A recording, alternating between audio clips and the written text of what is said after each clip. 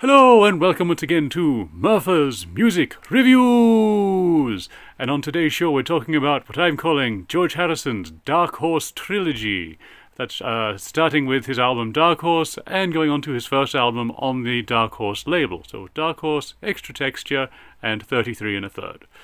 So yeah, it's not really considered a trilogy by anybody but me, but maybe it will be after this, and maybe you'll see why. Anyway, as you can see, my brother, The Works, has done another painting again. This time, rather than trying to recreate the cover of George Harrison's Dark Horse album or any of those other albums, he's done his own artistic interpretation of it. And so there it is over there. I think it's really nice, and you can buy it on a t-shirt or a mug or I think a hat or various other things at our TeePublic store, which there'll be a link for in the description. And after doing that little bit of advertising, it's time for our sponsorship announcement. Murfer's Music Reviews is proudly sponsored by Home for the LD Lee, for all your Laserdisc needs and also HD DVDs. Now you may notice we have the Planet of the Apes box set here. You may be thinking that we have that because we are apes. That is partially true, but the reason that it's here is because Tom Scott did the music for Conquest for the Planet of the Apes, and he's also connected to the albums we're talking about today. He wrote the music to that film, and it was around the same time that he would be starting to work with George Harrison. He's also worked with Joni Mitchell and all kinds of other people, but we're not talking about that today. So go check out Home for the LD Lee. I believe that the version of the fifth film in this set, Battle for the Planet of the Apes, is a slightly longer cut than is usually available. It's also kind of harder to get some of these films these days because they're owned by 20th Century Fox, which is now owned by Disney, and don't get me started on that. But yeah, if you want to get it on Laserdisc, they may have it at Home for the LD Lee. I think that's where we got our copy from. Yeah, they're an amazing shop. Lots of great bargains there. So yes, go and support them, please, because they are supporting us. Thank you. Now, we're not going to cover all of George's career leading up to Dark Horse, just because that would take too long, and we're guessing most of you probably know who he is already. So if you want to go and look up that on somewhere, then yeah, you can do that. But we're just going to talk about the albums, otherwise we'd be here all day. So prior to this album, George had sort of been one of the more successful ex-Beatles. His first album, All Things Must Pass, is one of the greatest albums of all time. And it was actually received as such. Often when someone releases something that good, it gets overlooked. But no, it was actually a huge hit at the time. His next album, Living in the Material World, was also a big hit. There was also the concert for Bangladesh. So yeah, he seemed to be doing really well. Unfortunately, he wasn't doing so well in his private life. With the breakup of his first marriage, that sent him into alcoholism and drug dependency. And so he sort of, when you get to Dark Horse, he's sort of on a downward spiral, and he got sick during the making of it, which is also appropriate for us because we still all have COVID at the time of recording, which is why my voice sounds odd, and that's also why, well, he didn't have COVID, he had laryngitis. That's why George's voice sounds a bit off on this album. But you won't notice that from the first song because it's an instrumental and it's called Harry's on Tour. Get it? Harry's on Tour, Harry's on Tour.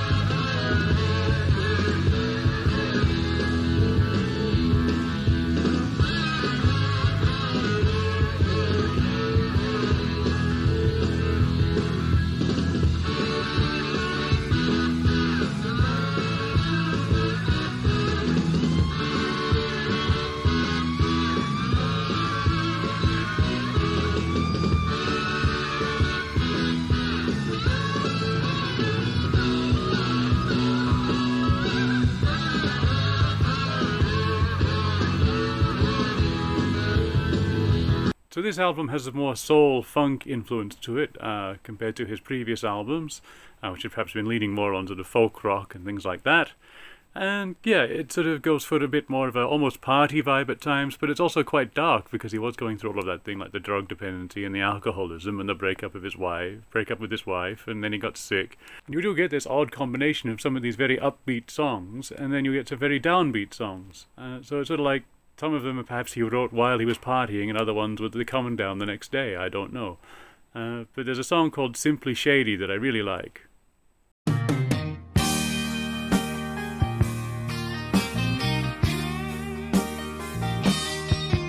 Somebody brought the juice up. I thought I'd take a sip.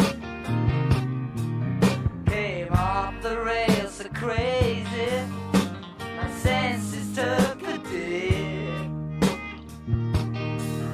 Before the bottle hit the floor, and I'd had time to think.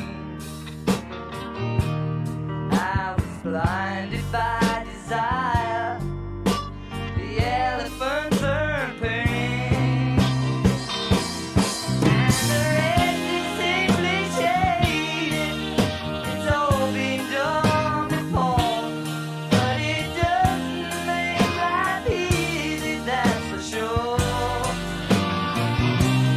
You may think about it, lady, yours yourself a minor war, and your life won't be so easy anymore.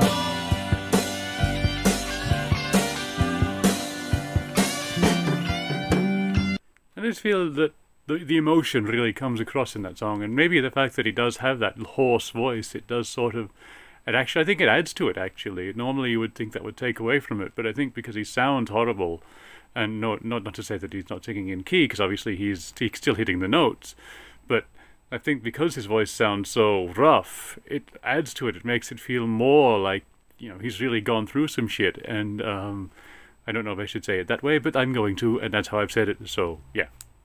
And then there's a song called So Sad, which has been described as the antithesis of George's earlier song, Here Comes the Sun. It starts with, well, the winter has come, eclipsing the sun. And it just sort of feels like you're moving away from that late 60s, early 70s happy hippie time into this kind of much darker world. And again, people will probably complain about it as being maybe too depressing or something like that. But I think that it works. I think that he really gets the message across, and he really gets the feeling and emotion across through the music. And again, I think possibly the hoarse voice probably adds to it, because it sounds lived in. It doesn't sound like someone who's never had a problem in their life singing about this stuff. It sounds like it's coming from someone that's really experienced it, and is still experiencing it at the time of recording the song. And a cold wind now blows, not much pain flows from the heart of someone feeling so tired, and he feels so alone, no love of his own.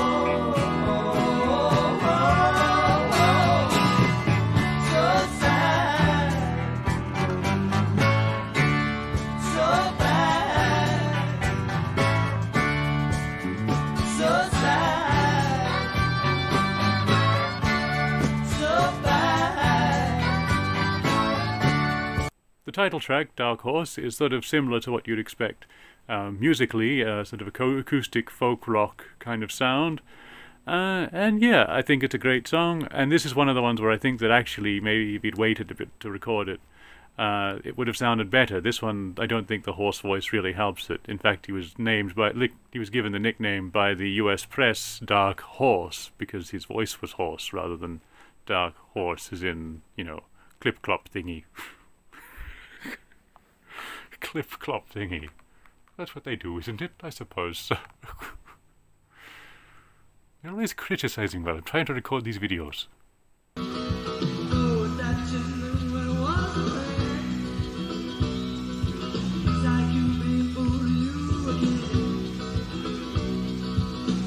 you got me,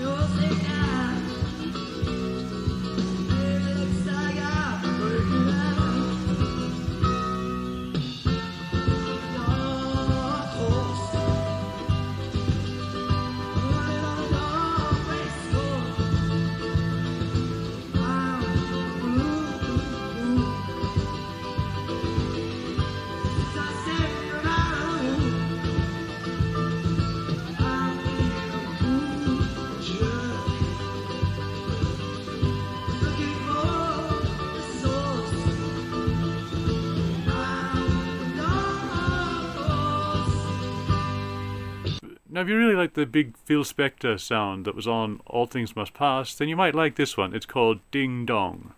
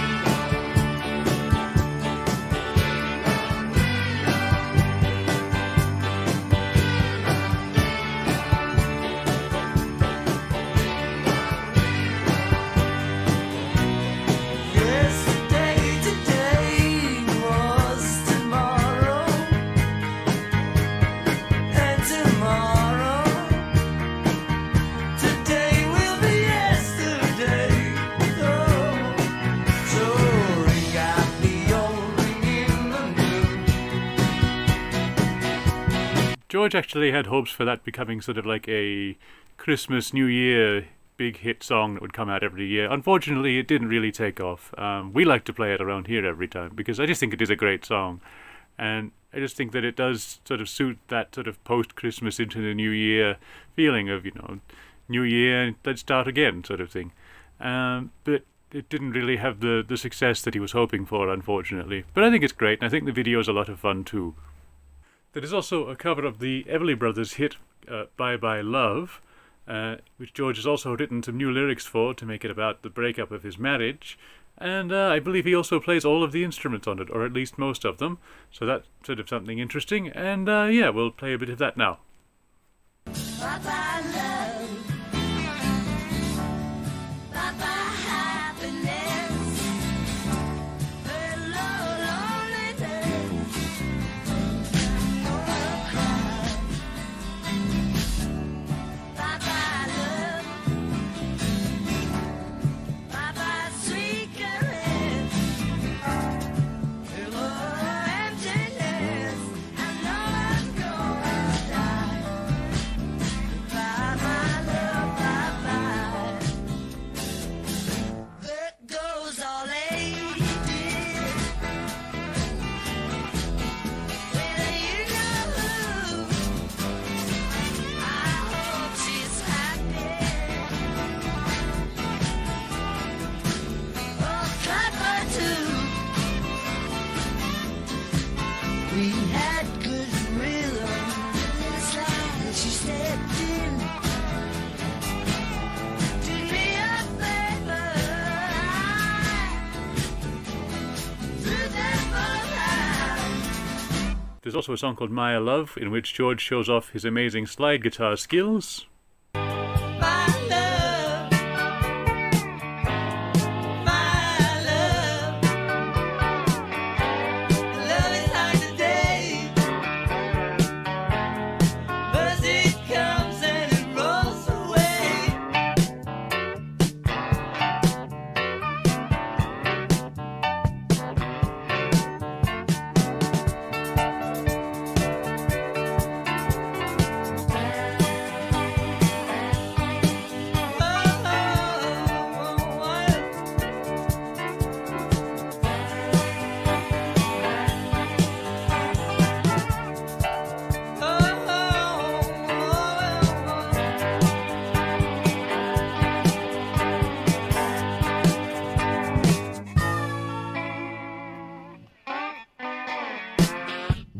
Now, every now and then, members of the Beatles and the Rolling Stones come together, and that is something that happened on this song. It is Far East Man, which is co-written by Ronnie Wood, or as he's credited on this album, Ron Wood If You Let Him. This was because that in those days it was difficult for artists to appear on records on different labels, and so they had to come up with pseudonyms. At various points, George would show up on other people's records as things like El Angelo Misterioso, Harry Georgeson, and various other unusual nicknames. I think he produced Monty Python's Lumberjack song under the name P. Reducer, and just things like that. So yeah, so Ron Wood If You Let Him. And we've actually got a clip of him singing this rather than George, because George never performed it live, but Ronnie did. So here's Ronnie Wood with Slash and Andrea Corr. While the world wages war, it gets harder to see who your friends really are. I won't let him down. Gotta do what I can.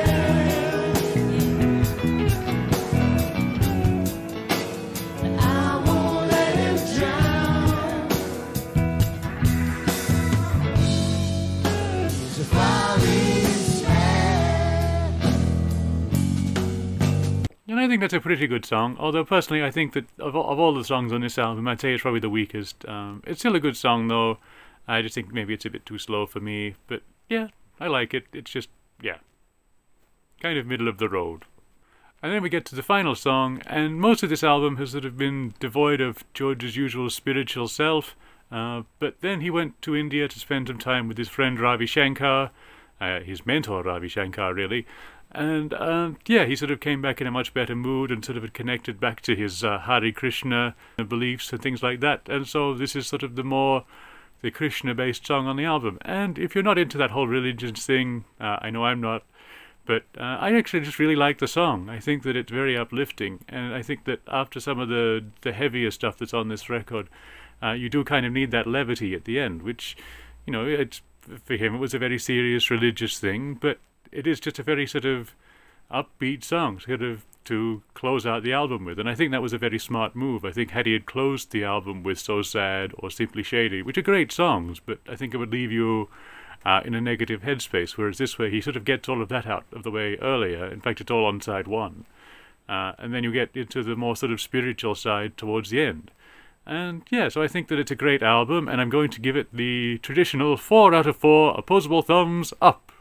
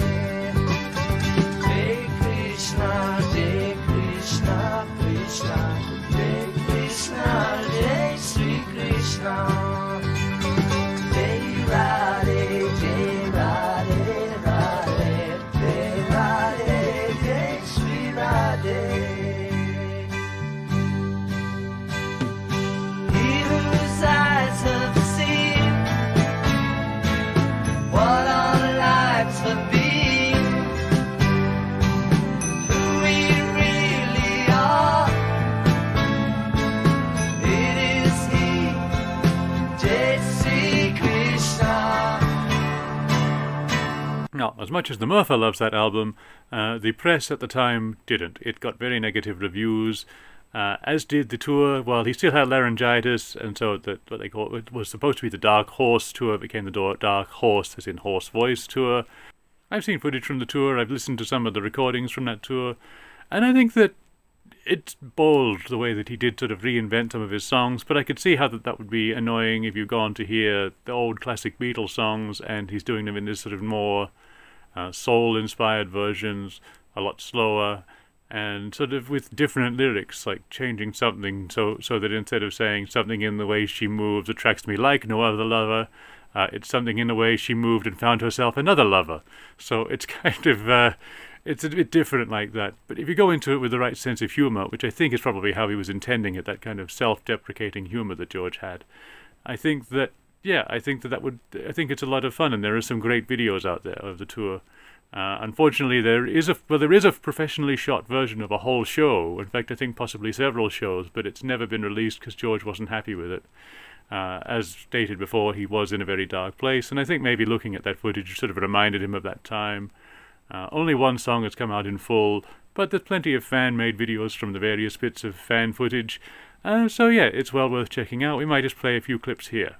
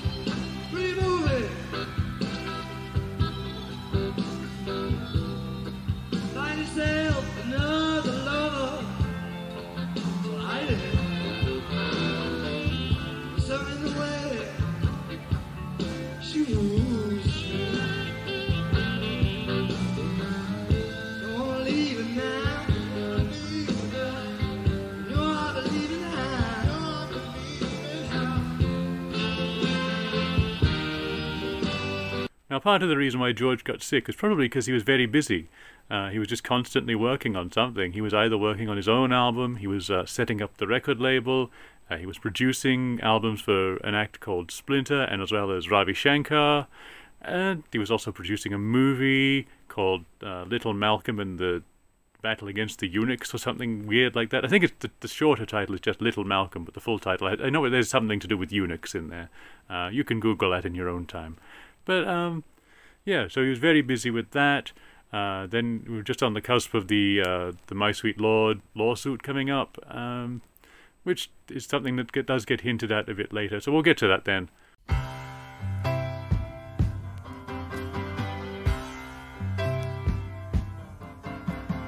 Dirty old hole in the side of the road for the man who cleans the streets. Open pub doors where the working class goes at night. Written on walls where the cats never crawl for the glass along the top. Man, I was born there, I'm gonna walk right back. Cost to fight town, it's a fight town. I'm coming home. I feel so lonely, I've been too long away. And so, yeah, he was now basing himself in LA. He was living out of a hotel, and he was sort of living that rock star lifestyle with lots of, sex, drugs, and rock and roll. Going to see lots of shows, hanging out with lots of his friends, but also, maybe doing a few things that he shouldn't be doing. He later referred to this as his naughty period. And, yeah, he was just sort of living the high life of a rock star, which is something that George generally didn't do.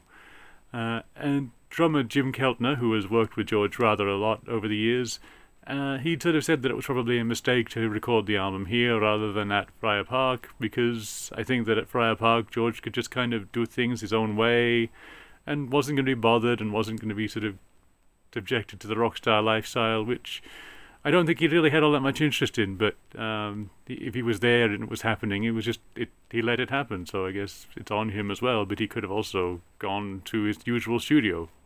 There's also some people that have speculated that he rushed this album out because of the negative press towards Dark Horse. His voice was now a bit better, and so I think that he was hoping that maybe that would help, but so a few of the songs weren't completely sort of written, and I think he did just sort of rush it out. It does feel rushed. But it's still a pretty good album, and it starts with actually an older song. This was from earlier session from 1971, which was called You.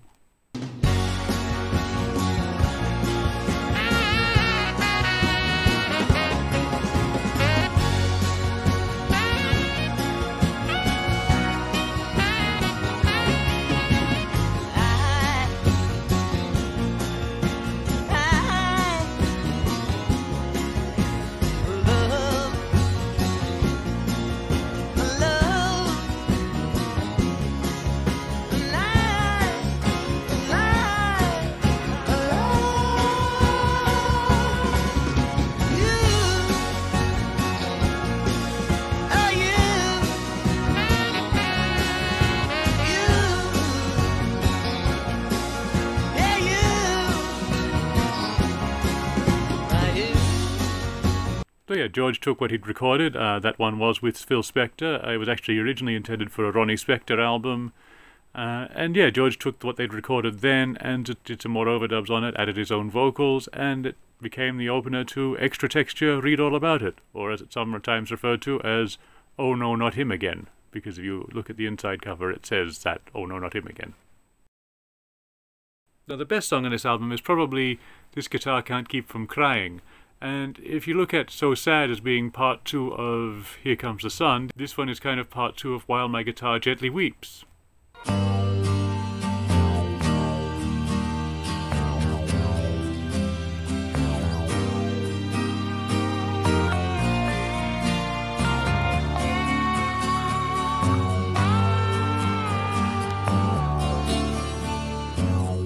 Found myself out on a limb, but I'm happier than I ever been. But this guitar can't keep from crying.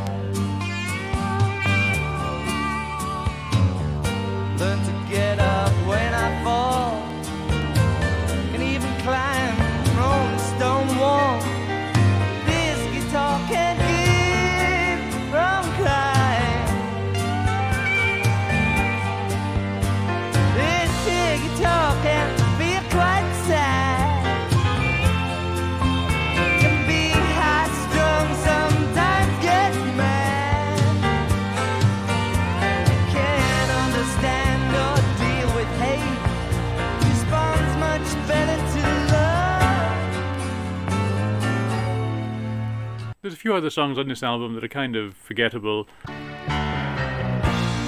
be so hard on the ones that you love. It's the ones that you love with things so little. Don't be so hard on the ones that you need. It's the ones that you need with things so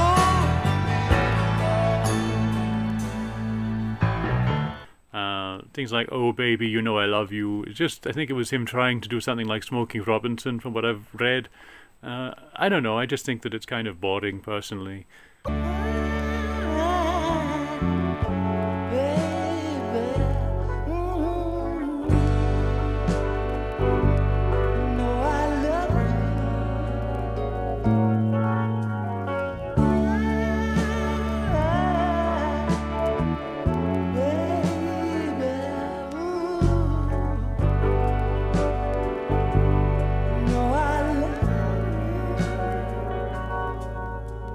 There's a couple of other songs like that that just don't really seem to go anywhere. They're just sort of slow, kind of soul ballads. But then you do get some really cool stuff on here. I do really love the song "Tide of Midnight Blue." The sun came into view as I sat with the tears in my eyes. The sun came up on you, and as you smiled, the teardrop it dried. Don't know where I had been, but I know what I had seen. Made me chill right to the bone. Made me wish that I stayed home along with you. Tide of midnight blue.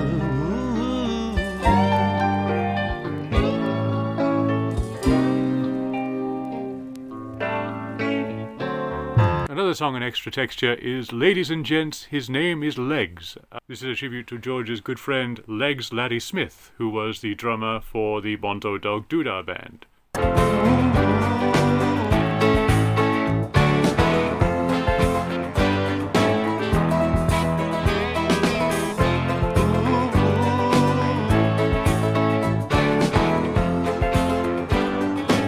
Everything you think you do, everything that you do, you're the king of la-di-da. Pretty very hard. Never hold the sense you understand, like the back of the hand. She's singing a man. Oh, yeah. That reminds me, I must do an episode of the Bonto Dog Doodah Band at some point. They have a very interesting history, and lots of connections to the Beatles as well. And yeah, I think it's an album of great moments, but I just don't think that it's a great album in its own right. I think if it was to maybe have made it into an EP, it would have made an amazing EP. Or if he decided to maybe scrap some of the lesser songs and sort of continue recording it for a bit longer, he might have made an amazing album.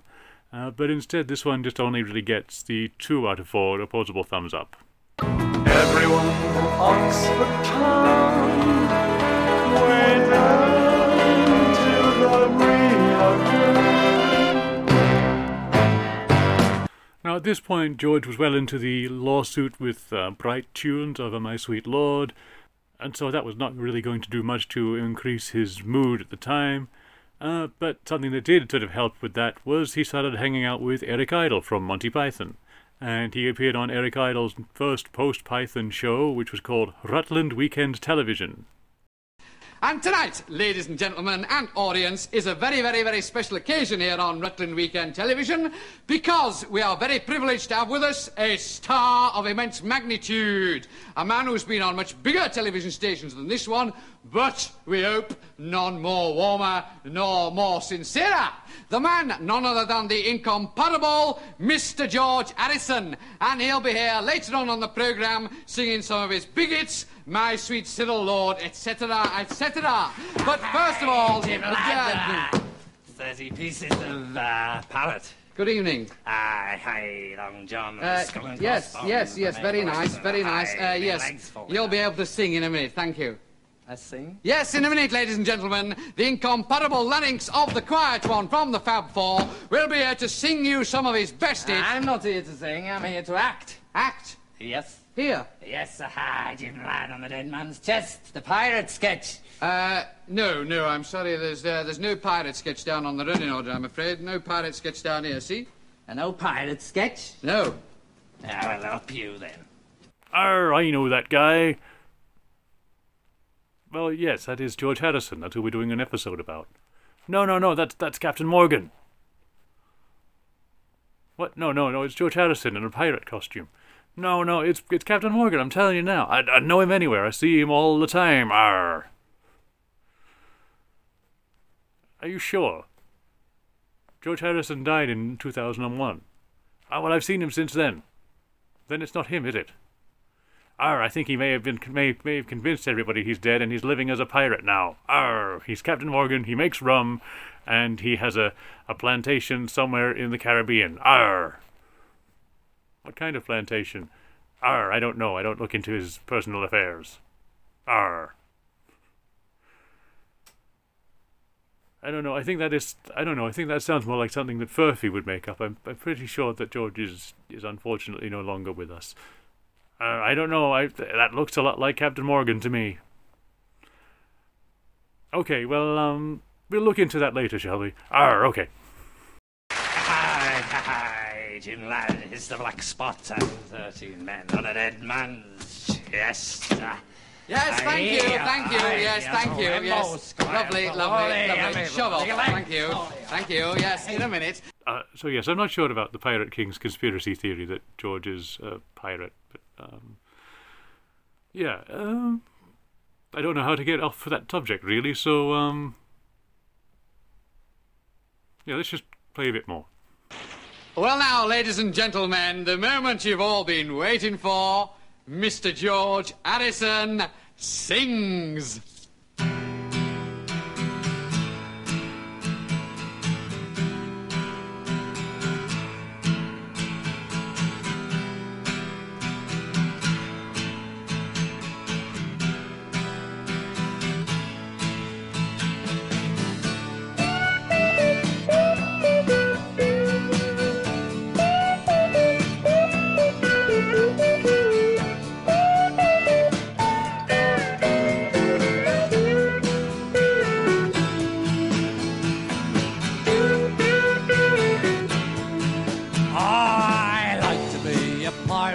A pirate's life for me.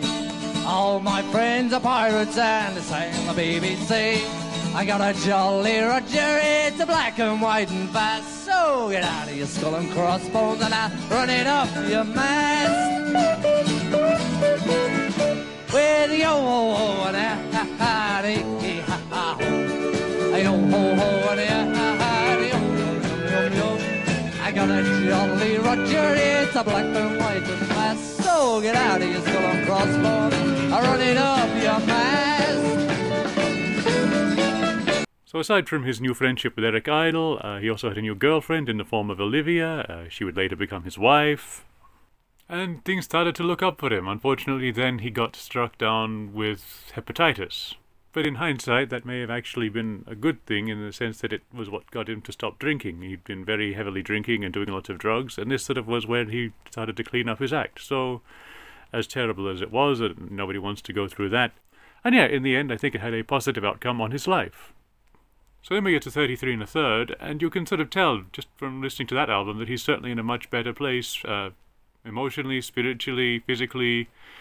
And yeah, he just seems to be in great spirits throughout the album. It starts with a new recording of an older song. He'd actually demoed it during the All Things Must Pass sessions, but in a much different style. Here it has a sort of funk feel to it, and it's called Woman, Don't You Cry For Me. I'm gonna leave you here. I'm gonna leave you at the station. I got a long way to go, baby. Woman, don't you cry for me.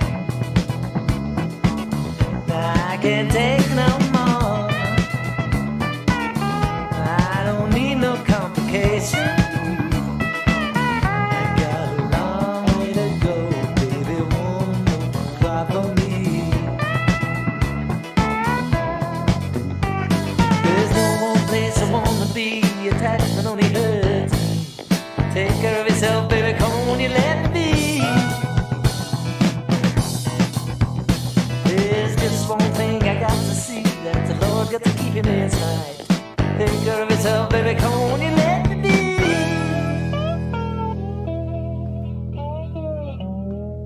After that, there is a sort of Cat Stevens-ish song, Dear One.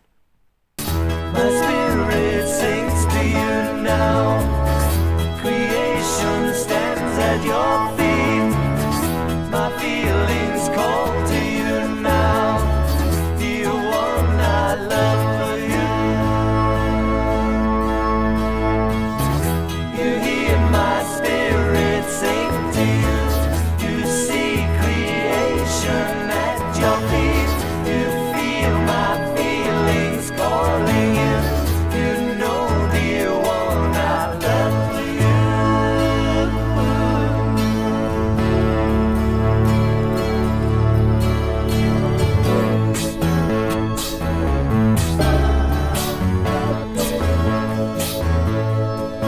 And on a personal note, my friends the Guerrillas actually sang that song at their wedding, so yeah. Hello Terence and Carlos if you're watching. And one of the big singles from this album was this song, which was parodying the whole situation that he was going through with Bright Tunes and Abco and all of the people that were suing him, basically. And yeah, he decided to make a song and a video that really sort of took the piss out of the situation. This video unfortunately was played on Saturday Night Live, and anytime I play anything that's owned by NBC, specifically Saturday Night Live, they don't like that, and they don't own this, and they don't own any of the other clips that they've claimed that they've owned. So it's going to be difficult, but we're going to try and get it on here, because they will claim that they own it, even though they don't. They did it with the Paul McCartney video, so yeah, they don't own it, they didn't produce it, but they'll claim it, so hang on, how am I going to do this? Hang on. So what is it you want me to do? Or just stand with your back to the camera? Really? Yeah, I think that'll work. Okay. This song, there's nothing tricky about it. This song, it's black or white, and as far as I know, don't infringe on anyone's copyright song. This song we'll let be. This song is indeed. This song is for you and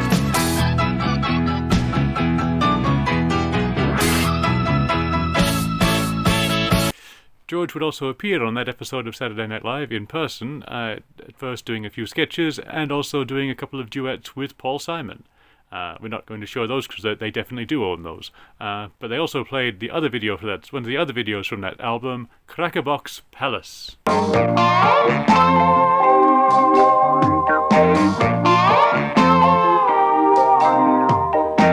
sometimes they're good, sometimes they're bad. That's all a part of life. I'm standing in between them all. I met a Mr. Cripe, and he said, I welcome you to Crackerbox Palace. Was not expecting you. That's right on tap at Crackerbox Palace. Know that the Lord is well and inside of you.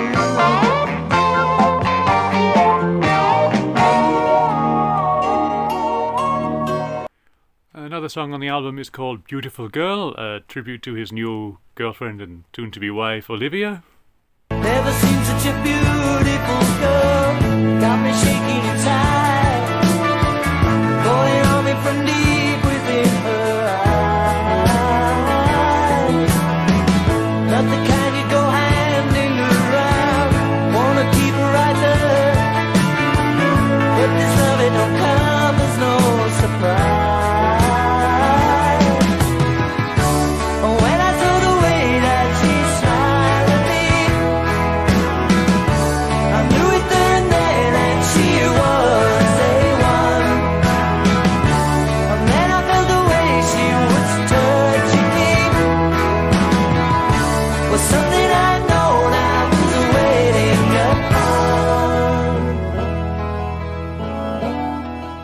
upon. There's also another cover, this time of the song True Love. For you and I have a guardian angel on high with nothing to do but to give to me and to give to you a love forever true. It's a love forever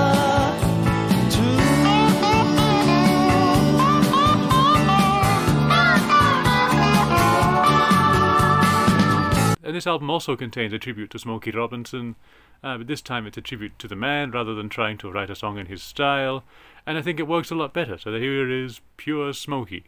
Throughout my lifetimes I hesitate. I feel some joy, but before I show my thanks, it became too late. And now the way I'm alone, at the time, stop to say, I wanna thank you, Lord, for giving us each new day. But thinking back over some days, love that's filled my ears. I wanna thank you, Lord, for giving us your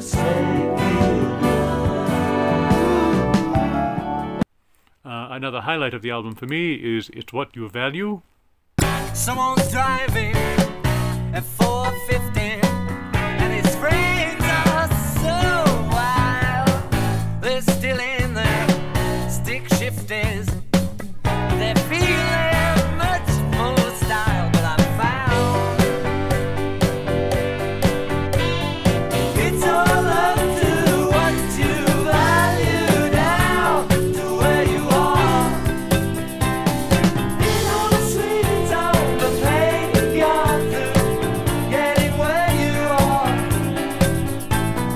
It's all up to what you value in your motor car. We don't rest on what it cost you, getting where you are. It's what you value. Now that song actually came about because George's drummer, Jim Keltner, although he doesn't play on this album, he played on pretty much all of the other ones, he didn't want to get paid for his appearances on the 1974 tour. Instead, he wanted a Mercedes car. And so George, being a car guy, he was really well into Formula One and things like that. And so, yeah, he bought him a nice Mercedes sports car. And I think that sort of caused a bit of friction with the other people that were in the band. But yeah, so that's kind of what that song was about. I think it also just plays into George's love of cars. I think if you look at Dark Horse as kind of the downward spiral, and then Extra Texture is hitting rock bottom, and this is sort of the climb back up to sort of... And I think actually this might be his... I think this is his second best album that he ever made, which is a bold claim because he made some amazing albums, but I think if you look at All Things Must Pass as his masterpiece, I think this is pretty close second. It's easier to tell a lie than it is to tell the truth. It's easier to kill a fly than it is to turn it loose.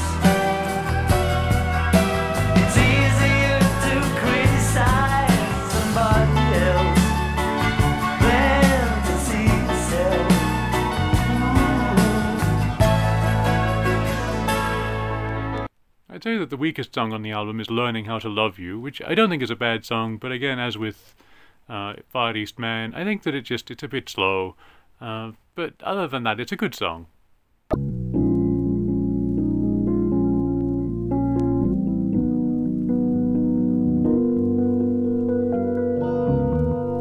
While all is still in the night and silence starts its flow, become more disbelieve me, left alone with my heart. I'm learning how to love you while waiting on the light. I think that this album, it just had a very sort of positive vibe to it. It's got a lot of hope to it. It also has a lot of humor to it with Crackerbox Palace, which a lot of people think, in fact including me until recently, that it's about his house, Friar Park, but that's actually not the case. They did shoot the video there. It's actually about a house in America owned by a comedian called Lord Buckley, who George was a big fan of, and he met his manager, and they ended up giving him the tour. So he got to see this house, Crackerbox Palace, and that's what the song was about. So yeah, it's not actually about Friar Park, although that is what's in the video. So between that and this song making fun of the lawsuit, and especially the video, and then having Eric Idle come in and do the Pepper Potts voice from Python, it's actually not him in the video. It's actually Ronnie Wood.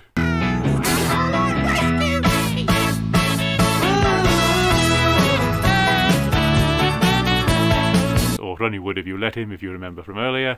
And yeah, so I'm going to give 33 1/3, 4 out of 4 opposable thumbs up. I did think about giving it 3 1/3, but I thought, no, I'll give it the full 4.